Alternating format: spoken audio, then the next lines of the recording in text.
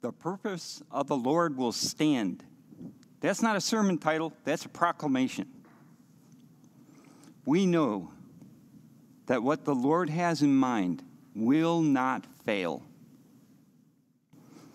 We're going to be looking into Hebrews. Well, excuse me. The text is going to be out of 1 Peter 1, so you can turn there. But also, too, I'm going to be taking a side trip into Hebrews 11, right at the first verse. And so you may want to just put your finger in both of those. But I'm going to start out with a different story. This is borrowed from my son. He lets me keep it right above my desk. This tells the story that I need to know. Two men and Jesus Christ. And it shows here. I'm not sure if you can see it so well, so I'm just going to demonstrate it. There's Jesus Christ honoring the Father. And the one thief who said no, who mocked God. And there's the other, a reflection of Jesus Christ. Even at the last hour, even knowing that all he did, and he knew it, but he confessed that he needed a Savior. That's my confession, too.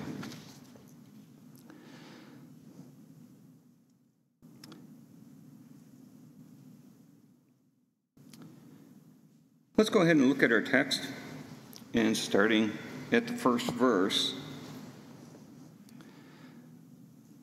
And it says, Peter, an apostle of Jesus Christ, to those who are the elect exiles in the dispersion in Pontus, Galatia, Cappadocia, Asia, and Bithynia, according to the foreknowledge of God the Father, in the sanctification of the Spirit, for the obedience to Jesus Christ, and for the sprinkling of his blood, may grace and peace be multiplied to you.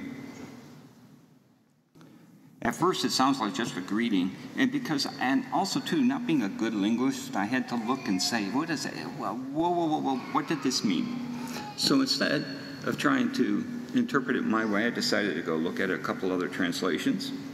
And one says, from Peter, an apostle of Jesus Christ, to God's chosen people, who live as refugees scattered throughout the provinces of Pontus, Galatia, Cappadocia, Asia, and Bithynia. You were chosen according to the purpose of God the Father, and were made a holy people by his Spirit, to obey Jesus Christ and be purified by his blood. May grace and peace be yours in full measure. Looking into another translation, it puts it this way. Peter, an apostle of Jesus Christ, to the strangers scattered throughout Pontus, Galatia, Cappadocia, Asia, and Bithynia. Elect according to the foreknowledge of God the Father, through the sanctification of the Spirit, unto obedience in sprinkling of the blood of Jesus Christ, grace unto you and peace be multiplied.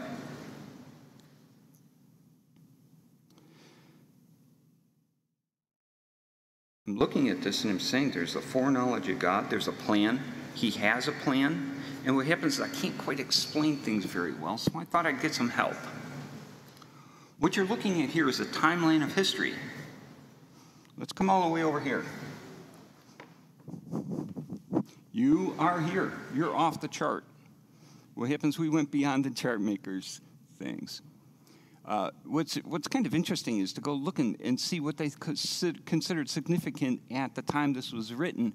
They said, look at the difference between Columbus left over in Europe, and over here we have the transatlantic cable. That's the thing. Instead of going by ox cart, we travel by train. And it goes like this. And I'm saying, well, boy, that sounds kind of ancient to me. And we're only this little bit over. To give you an idea of the scale that we're looking at,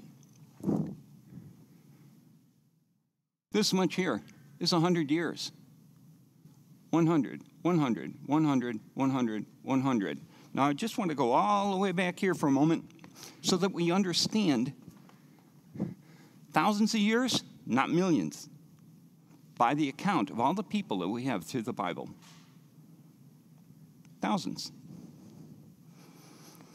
Now we come all the way forward again, and we say, boy, I am so modern. I can't believe I am so different than here. We're only different in the technologies. We're not different as people. We still plant. We still need to eat. We still socialize. We still do all the things that the people have done all through the ages. Now, knowing that these are hundreds of years, the central, the most important portion for mankind happened here at the cross. As a matter of fact, it was so important that we started counting our calendar again from that point. That's why we say it's 2,000 years here, 4,000 years from the beginning. The other thing that this chart shows me is like it was kind of interesting to go and you say, how far over is the Old Testament?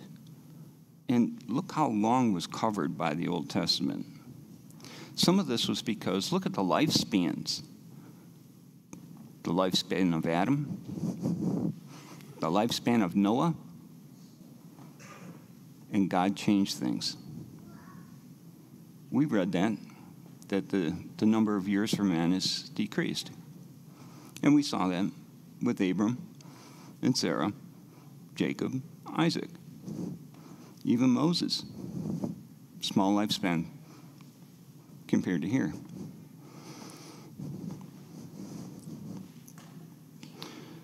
But the important thing to know is way back here.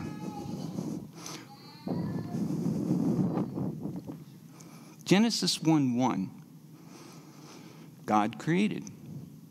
God created with a purpose in mind. And he went to the point on the day where he created man. And he created woman. And he said, and God said, let us make man in our image, after our likeness, and after them that have dominion over and let them have dominion over the fish of the sea, and over the fowl of the air, and over the cattle, and over all the earth, and over every creeping thing that creepeth upon the earth. And we see that even in our day, that we are the masters. God proclaimed it. And so God created man in his own image, and he created them male and female, and blessed them. And God blessed them and said unto them, be fruitful and multiply, and replenish the earth and subdue it, and have dominion over the fish of the sea, and over the fowl of the air, and over every living thing that moveth upon the earth. Be fruitful and multiply. Look at all these branches. All the branches of families, all the branches of those that had importance. And it even gets to the point where we can't even follow individuals. We're following whole countries. God's word. He said, be fruitful and multiply. And we have. But that's not the only portion of things. That doesn't describe entirely the purpose of the Lord.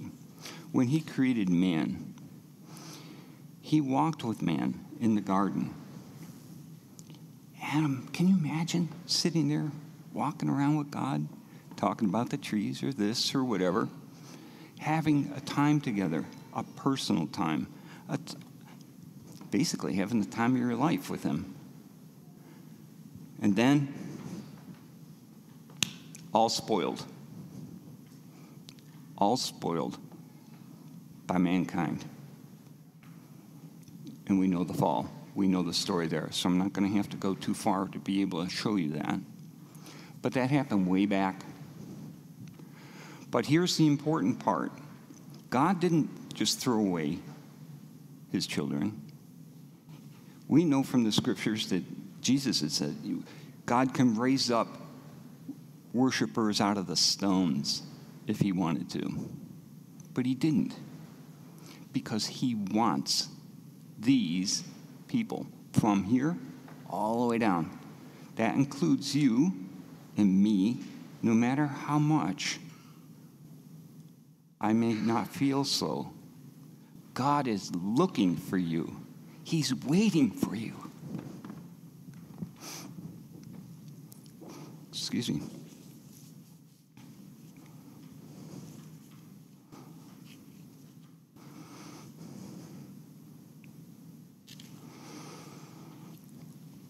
See, now God's plan didn't end here.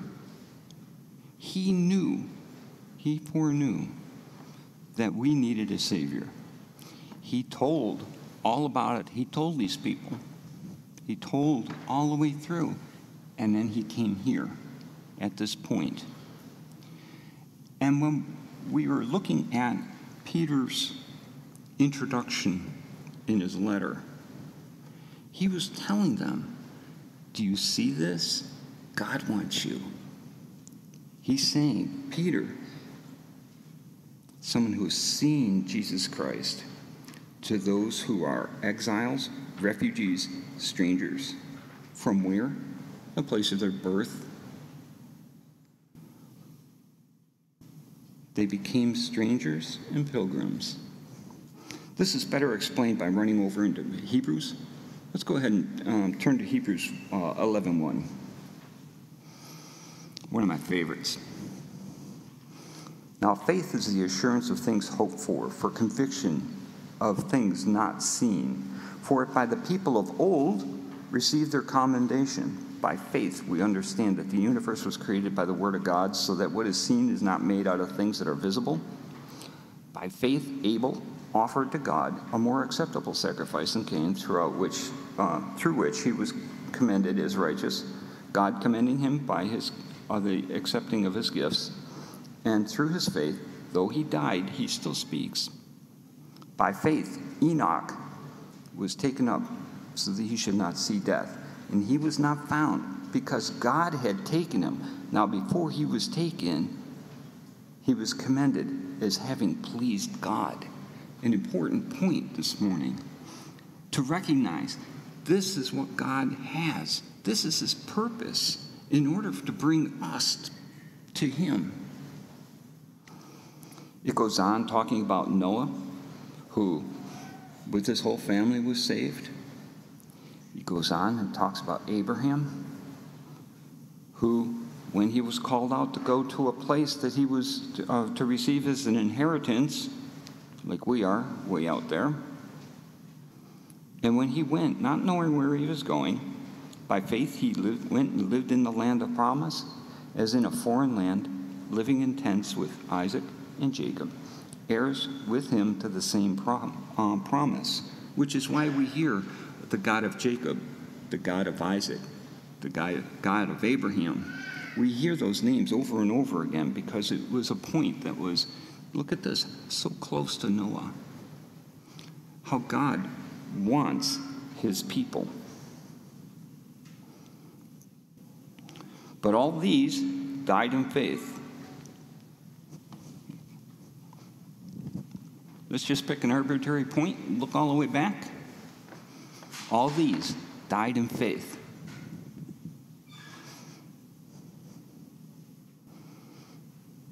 Not having received the things promised, but having seen them and greeted them from afar, and having acknowledged that they were strangers and exiles on the earth.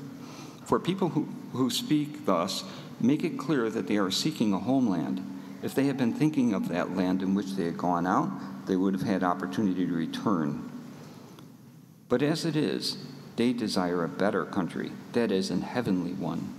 Therefore, God is not ashamed to be called their God, for he has prepared for them a city.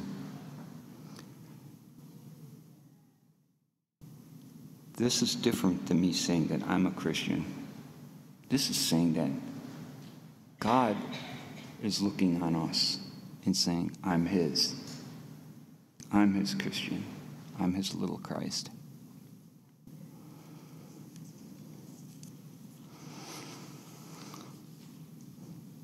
Let's go back to 1 Peter.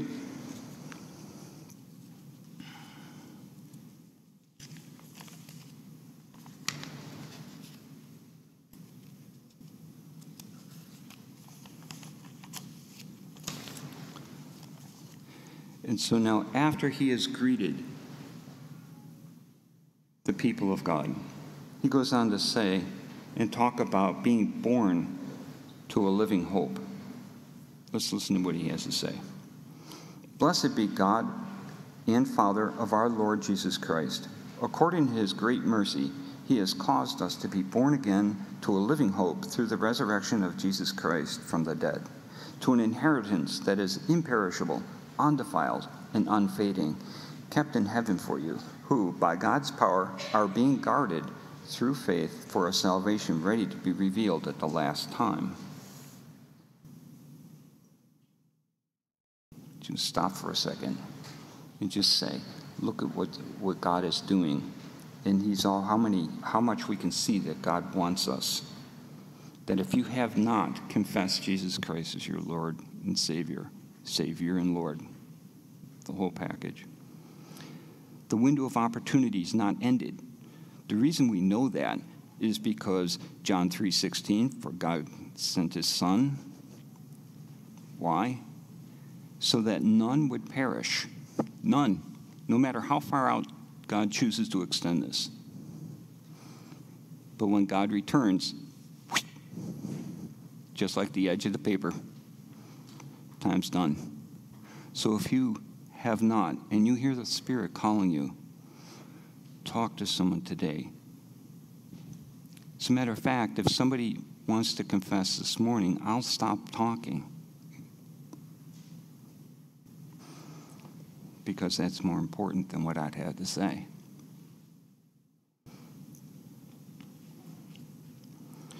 But now, for those who have accepted Jesus Christ as Lord, what this means is we can rejoice because there is nothing that can take us from the palm of God's hand.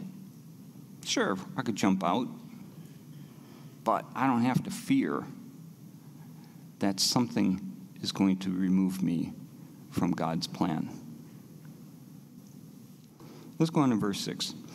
In this you rejoice, though now for a little while, if necessary, you have been grieved by various trials, so that the tested genuineness of your faith, more precious than gold that perishes though it be tested by fire, may be found to result in praise and glory and honor at the revelation of Jesus Christ. Though you have not seen him, you love him.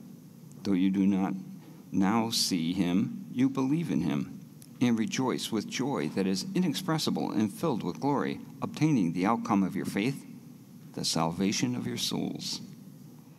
Concerning this salvation, the prophets who prophesied about the grace that was to be yours searched and inquired carefully, inquiring what person or time the Spirit of Christ in them was indicating when he predicted the sufferings of Christ and the subsequent glories.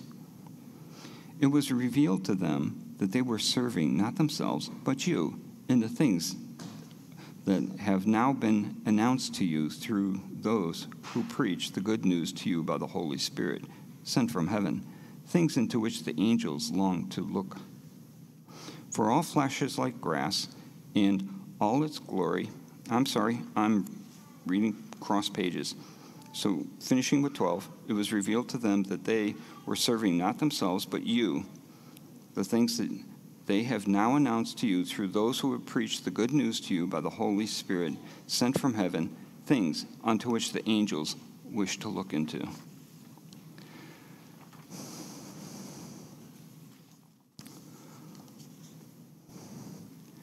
The purpose of the Lord, to redeem mankind, to bring them back into the original state, to make it so that he would walk with, that we could walk with him, that we would be able to even withstand God's presence.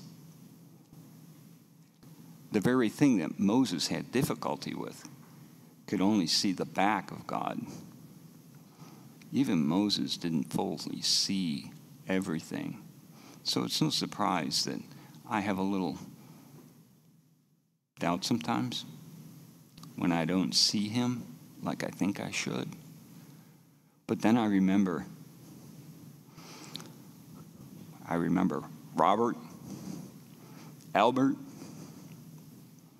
Tim, Paul, people that I've known that have reflected God and his personality.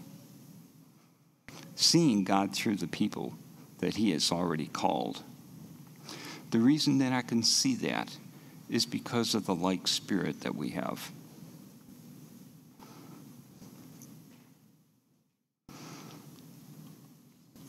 There's one more piece. If God made robots, we would have no choice to just do what he says.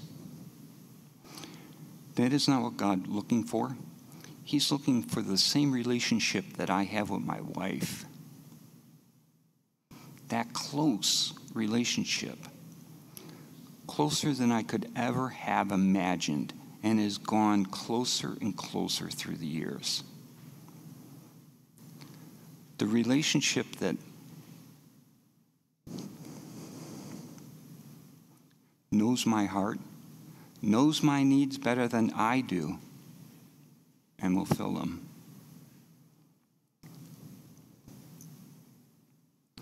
Who doesn't want that kind of a relationship? It would have to be the fool who says there is no God. But there's more. God doesn't want half of us, meaning he doesn't want half of Joe, some of Joe. He wants all of Joe. He wants me to be complete. The one thing I can trust is that he's going to be faithful to complete the work in me.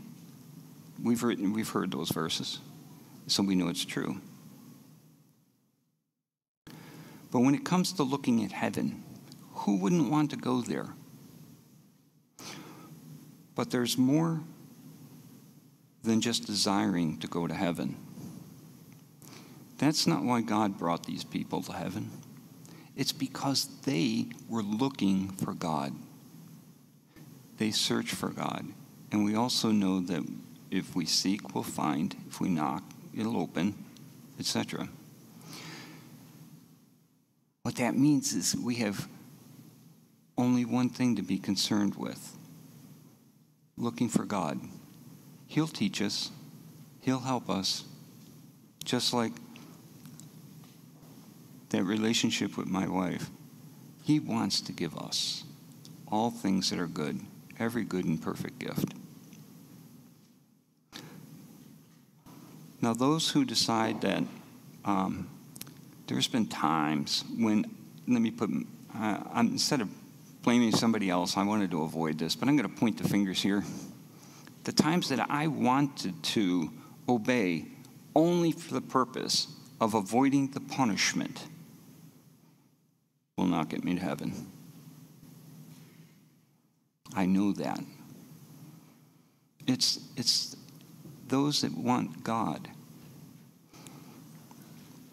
We know that if I obey just to try and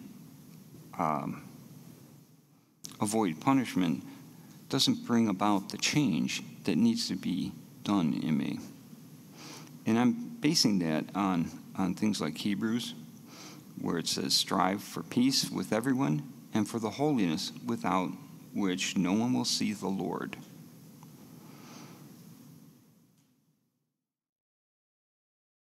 There's been times that I have been afraid to give myself fully to God, but yet I know I need to. I need to because of the warning in Revelation, where it says, but as for the cowardly, the faithless, the detestable, as for murderers, the sexually immoral, sorcerers, idolaters, and all liars, and their portion will be in the lake that burns with fire and sulfur, which is the second death.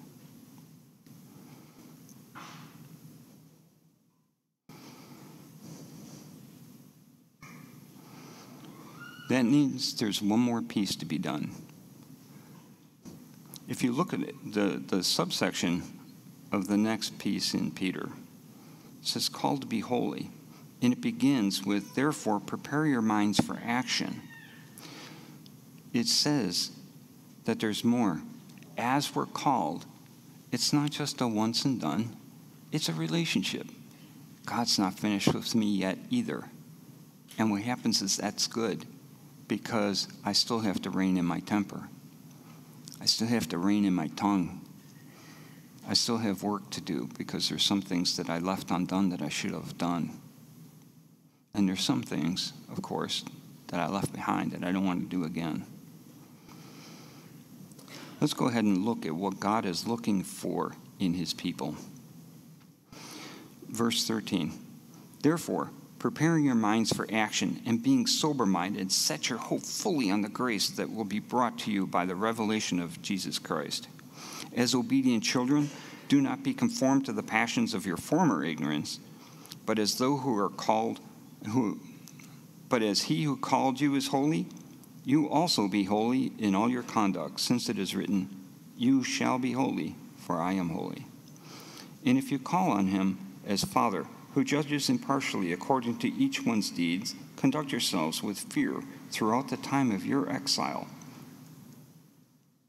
knowing that you were ransomed from the futile ways inherited from your forefathers, not with perishable things such as silver and gold, but with the precious blood of Christ, that the Lamb without blemish or spot, he was foreknown before the foundation of the world, but was made manifest in the last times for the sake of you, who through him are believers in God, who raised him from the dead and gave him glory, so that your faith and hope are in God.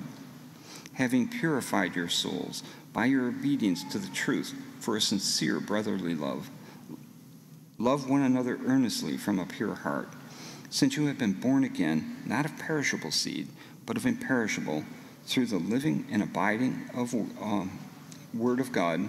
For all flesh is grass, and all its glory like the flower of grass. The grass withers, and the flower falls. But the word of the Lord remains forever. And this is the good news that was preached to you.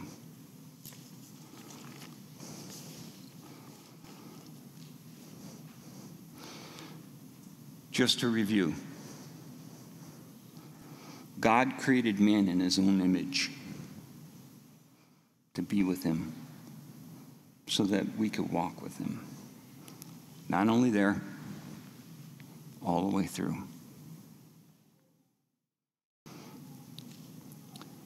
He brought Jesus Christ, our Lord, to redeem us, to bring us back to the holiness that we need. He's given us the opportunity. Now it's our part to run with it, to do this, to live holy for him, to go beyond ourselves, to let the Spirit use us, to take hold of that salvation that God has given us. And I'll conclude with this.